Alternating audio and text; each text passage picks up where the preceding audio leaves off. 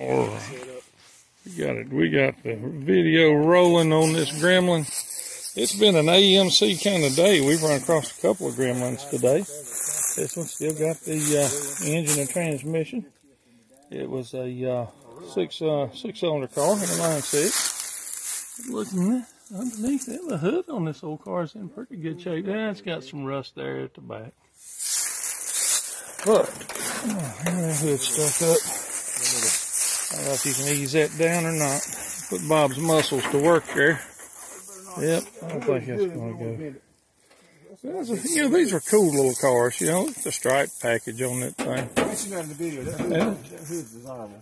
in good shape. It's got a little rust around the back there. I started on it a few dings, but you got one that's completely toast. This one's been sitting here waiting for you since January of 1991. But, look. Get shot inside.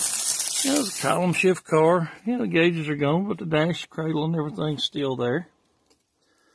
Still got the factory steering wheel and the bench seat to the bucket seat. You can see kind of some of the emblems have been plucked on it, which is a shame. People come in and, you know, wander through and just pluck stuff and don't worry how much they tear up getting it. But I'm going to back out right here. I'm going to go walk around. The front bumper's still pretty straight on it. Look at that. Look at that white with the black and red pinstripe on it. That's a pretty cool car. Little poverty cat. Just an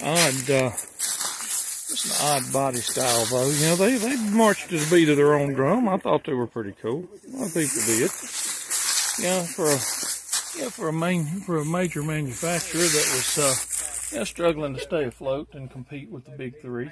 Yeah, I thought they'd done very well. You know, with some cool stuff, and you know the budget they worked with. But yeah, these were pretty cool little hatchback cars. Yeah, the back seat folded down, made them a little more user friendly. Yeah, you could raise it up, put the kids in it. Still got. Yeah, looks like the glass and stuff's gone. Looks like somebody took it because the hinges are gone off of it too. So maybe it's still in use somewhere. I can get that inside the hatch. Alright, what I'm going to do, I'm going to try to swing out here. That way we can see we got all the way around it. Your gas tank would have been right there in the center. It's a cool little car. We've got a lot of stuff like this that we'll probably make a longer video and just add 2 or 3 of them together because, you know, they're cool cars, but we got a lot of ground to cover today. So I'm going to end this one right here. Bob's Classic Cars and Parts. Be sure and like it. Comment if you do. You know, hit the like and the little bell. It'll tell you when something comes up. And we'll be bringing some more cool stuff right here. Thanks.